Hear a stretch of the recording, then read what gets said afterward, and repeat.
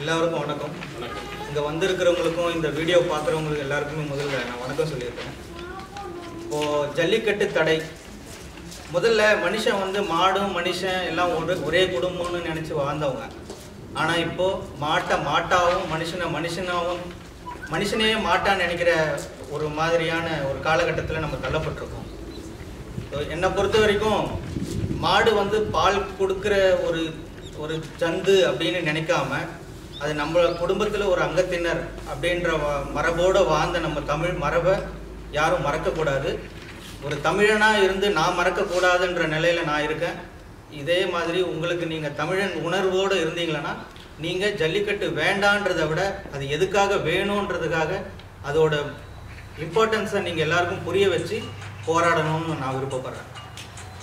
இதன் மூலமாக உங்ககிட்ட நான் இதை பதிவு பண்ணிக்கிறேன். ஸோ ஜல்லிக்கட்டு கண்டிப்பாக வேணும். நன்றி.